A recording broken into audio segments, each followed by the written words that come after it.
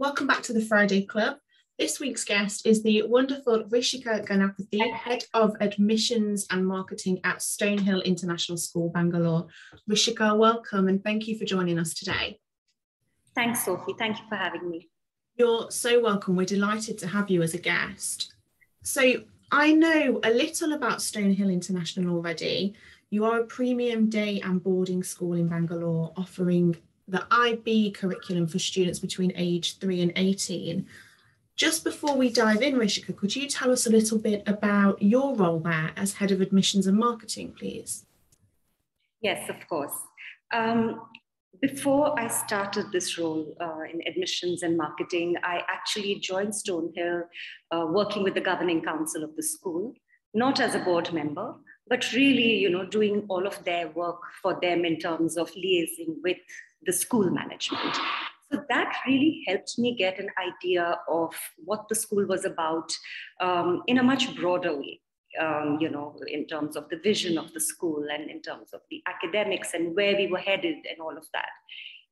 I moved into admissions after the role with the governing council. And then I moved into, marketing as well. And I think, Sophie, what really helps me now in my current role is that background of having, that exposure within the governing council, that hands-on admissions experience, the day-by-day, the operations, paperwork, meeting the families, so all of that really comes in handy now when I'm working in marketing. My role includes communications, external relations, digital marketing, all of those aspects, right? Apart from admissions. And having that background of, being on the ground and working with parents and children and, all of that comes in very handy now. Can you imagine? So it sounds like you were really in a good place to join as Head of Admissions and Marketing. At your school, you offer both boarding and day provision for local and international families. What does your student split ratio look like? So in terms of nationality, it's a 50-50 split. 50% of our students are Indian or of Indian origin, and 50% of our students are completely international. At any point in time, they are here from over 30, between 30 and 35 different countries. So the boarding part of it, we have two kinds of boarding. We have full-time boarding as well as weekly boarding. So the international students would come into the weekly boarding because, their families are here in Bangalore. They're all working for the multinational companies here. But most of the time, to avoid the commute, maybe, the traffic and all of that, they put their kids into our boarding from Monday to Friday, and they go home for the weekends. So most of our full-time boarders really are Indian students from different parts of India. We have a lot of families from the Middle East, Dubai, Abu Dhabi, those areas, Singapore, Malaysia. But a lot of our international families really are the weekly boarders who go home for the weekends back to Bangalore city. Okay, interesting. Yeah. It's really interesting, I think, to look at what the student community looks like, because I think every school is completely different.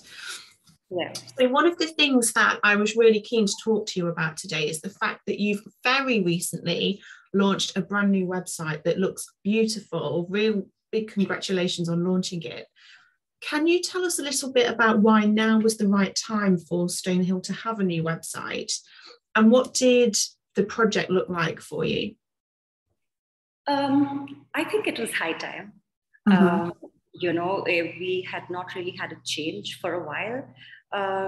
Websites, like any technology, anything digital, starts looking dated.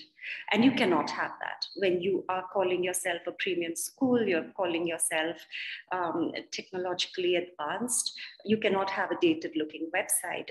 It was time to change it, more so when the pandemic hit and school visits stopped, right?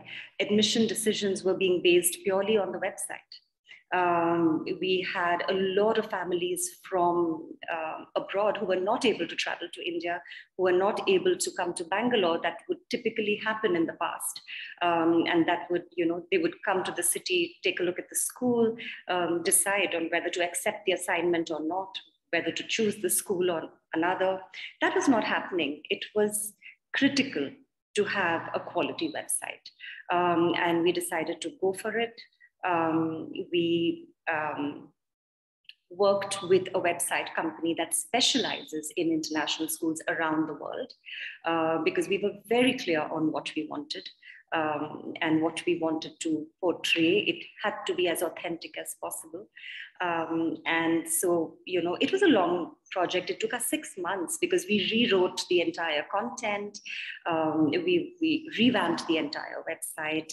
I think, Sophie, what also really worked was the fact that we were looking at gaining more control of our website in terms of being able to make updates on our own as and when needed, keeping it dynamic, keeping it really current.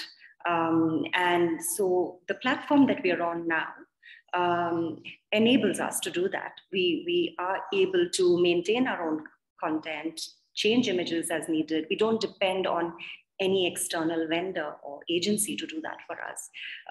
And at this point in time, it has really helped us. I mean, we can see the change in the last 1 year since we went live. Amazing. And I think most schools will appreciate the importance of a good front of house website that, can do some of the heavy lifting of bringing families to you, especially when we're so used to virtual and remote work and working with schools and vendors now. So completely understand that. Our website also doesn't just cater to prospective families. We're talking about alumni. We're talking about our parent community, internal parent community. We're talking about teachers who might be, recruited and might want to come out what the school is about. So the website has to portray what you really are all about in the most authentic way possible. Absolutely. And you've mentioned there that you had to revamp all of the content. One of the topics that I see school marketing teams talk about a lot is that they shoot a lot of content in terms of photos, sometimes videos, and just keeping track of this, the sheer volume of content is a day job in and of itself. Things like making sure you've got the most up to date and data protection that you need on there. Do you have a strategy in place to manage this at Stonehill? Yes. So for us, data protection and privacy is something that's top of our minds at all points, especially in our role, where we're using images a lot, images of our student body. So we recently updated our image bank. We called in a professional photographer. We got parent permissions, very explicit permissions from parents for each student, telling them where we were going to be using these pictures, in what way, do we have their permission, and giving them the timelines. This is how long we might be using this for, all of that. Because the thing is, the data protection laws, social media, digital data protection, all of that is a very gray area at the moment, particularly in India. You might think you are covered, but you don't really know. And it's just better to be really safe and err on the side of caution. So we got all our permissions in place. It was chaotic at points, the entire shoot, but we did the best we could, and we have everything documented now. We know whose pictures we can use, whose we cannot, and we have everything in place. But this is an ongoing process. This is not something that you do once and then you're sorted, right? So, and new laws will come.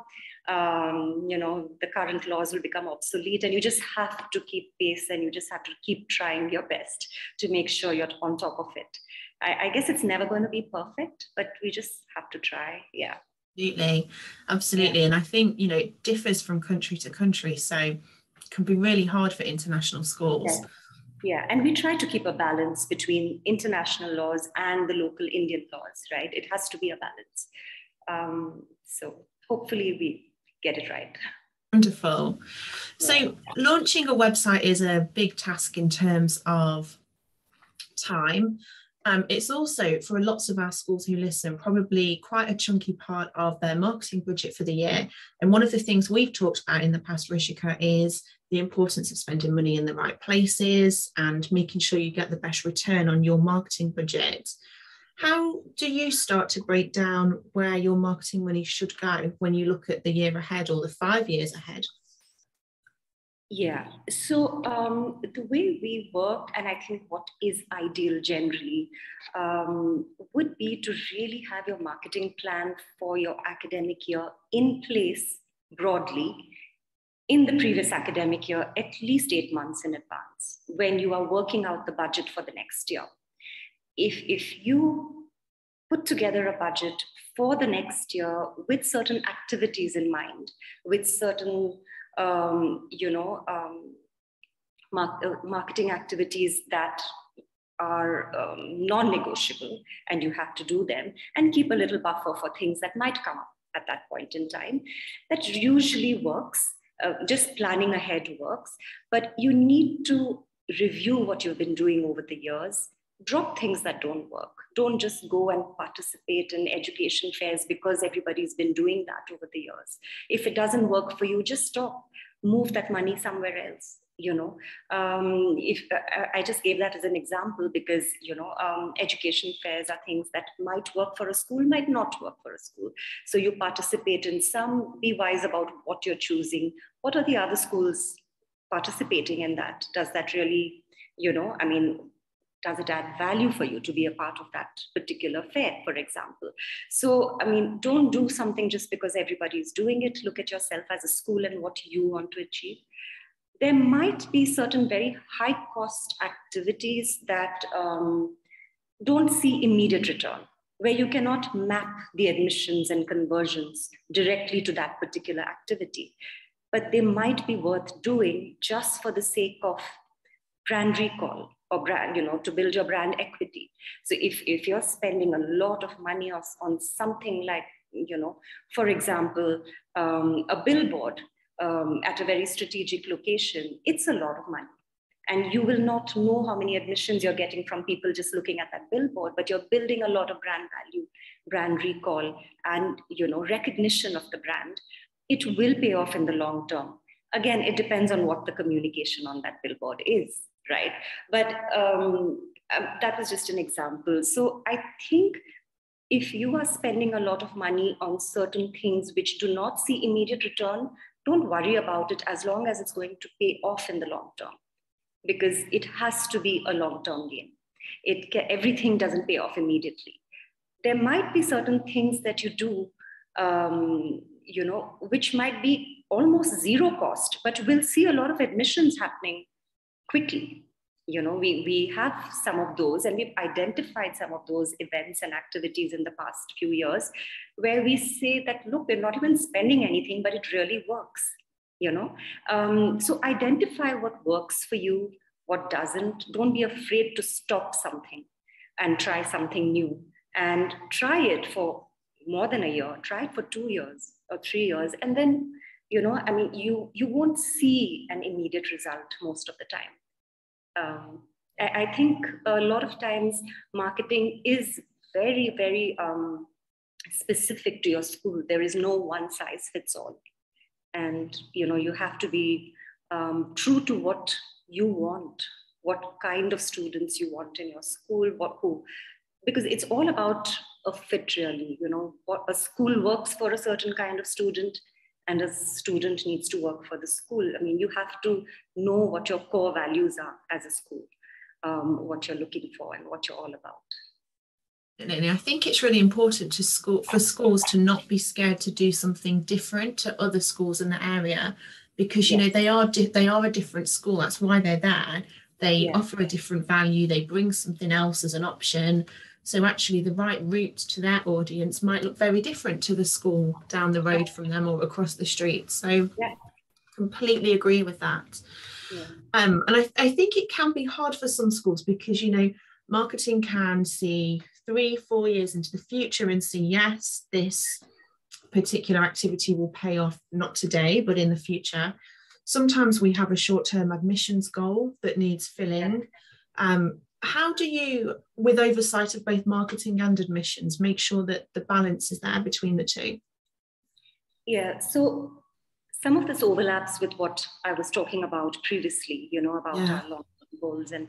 But I think a key thing that we keep in mind at Stonehill is, we have our guiding statements, our mission, and our vision of the school at the back of our minds at all points.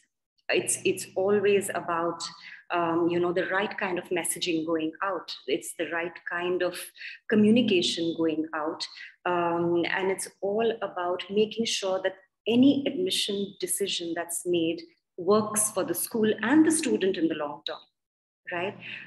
It's not just about meeting a target. It has to work out for both in the long run.